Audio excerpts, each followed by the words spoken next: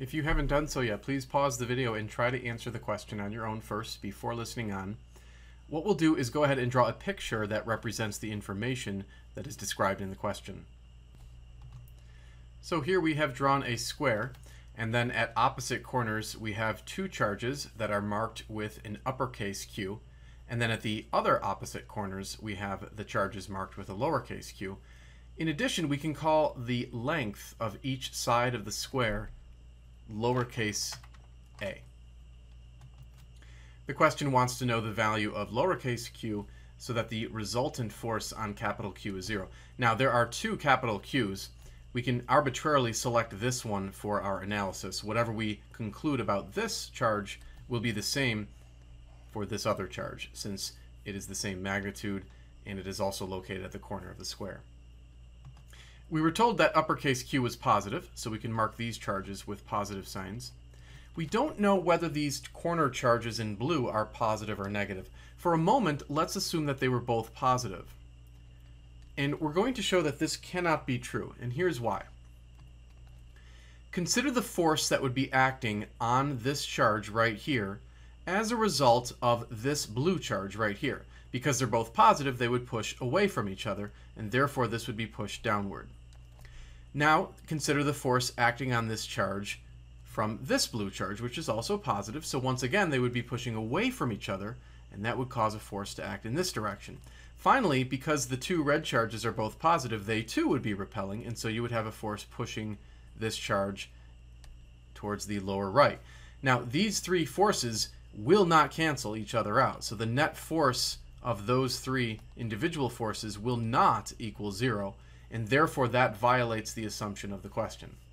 So we can conclude that the blue charges are not positive, but in fact are negative. And so now let's proceed in drawing the force vectors.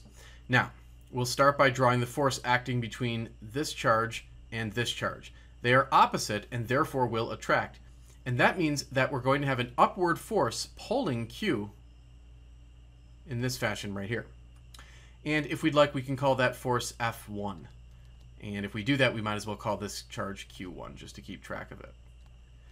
Now consider the force between this positive charge and this negative.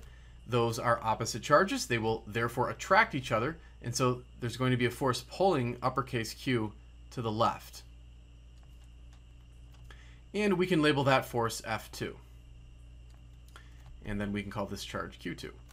Finally, we have the repulsive force between this charge, which is positive, and this other charge, which is positive. They'll push away from each other, and that's going to cause a force acting in this direction here. And we can go ahead and call that force F3.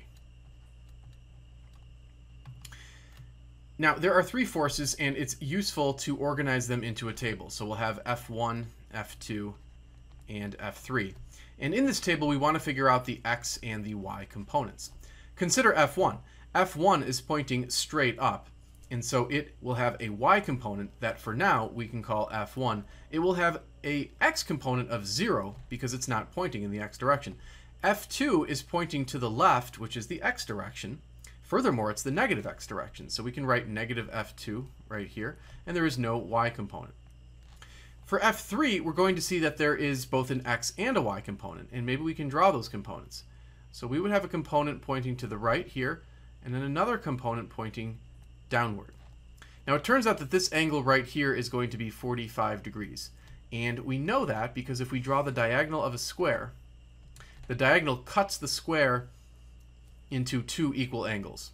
And since this angle is 90, that's going to make this 45 and this 45. And so we can confidently conclude that this angle right here is 45 degrees, which makes the X component F3 times the cosine of 45, and then the Y component is going to be F3 times the sine of 45. Notice the Y component is pointing downward, so we have to put a negative sign in there.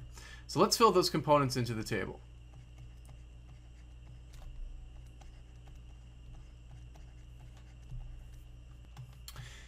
Now, let's not forget that the forces here are the electrostatic forces. And those forces are equal to K multiplied by the charges divided by the distance between the charges squared. And in fact, we have to use the magnitude of the charges, which is why we've included the absolute value sign. So for example, go back to force F1. That was acting between charge lowercase q and charge uppercase q. And so when we go over here into our table for F1, we can actually apply the Coulomb's law force. So we would have K multiplied by lowercase q multiplied by uppercase q divided by the distance between them squared. Remember, we called the distance between them a, so we'll have a squared. The expression for F2 is going to be the same because it has the positive charge of uppercase q and then the other charge of lowercase q, and the distance between them is a. So we'll fill that in for F2. And finally, F3, that's acting between the two charges that were labeled with uppercase q. So we know that F3 is going to be k times uppercase q divided by the distance between them squared. Now this distance right here, this diagonal of the square, turns out to be a radical 2. And that's true of any square. Whenever you have a square, whatever the distance of each side of the square is, the diagonal will always be d radical 2. And that can be proved using the Pythagorean theorem. For now, we'll take it for granted, and we'll note that the distance for the F3 force is a radical 2, and then we'll square it. So we're going to fill this expression in for the F3s. So here's our chart. We recall that the resultant force is supposed to be 0.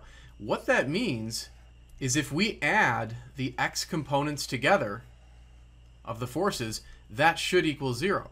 And the same is true for the y components. If we add those components together, that should also equal 0. Why don't we choose the x components first and see where we get? So we'll come over here, we'll take the first x component, which is 0. We'll add it to the next component, the next x component, which was negative k times q times uppercase q divided by a squared. And then we'll add that to the third x component. And then we'll set that equal to 0. Now we're trying to solve for lowercase q. Why don't we add this term right here over to the right-hand side? And we can do that because it's a negative term. So we'll add it over to the right. We can see that we have a factor of uppercase q on both sides of the equation, so we can eliminate. Let's square this denominator. That's going to become a squared, and then the square root of 2 squared is just 2. So that'll become 2a squared on the bottom here. We would then have a factor of a squared on both sides, so that can cancel. We also have a factor of k on both sides, so let's eliminate that term. Now, the value of uppercase q was given to us as the square root of 2 times 10 to the minus 6 coulombs. This is all divided by 2. The cosine of 45 is radical 2 over 2. Now this radical 2 times this radical 2 will become radical 4, which is 2.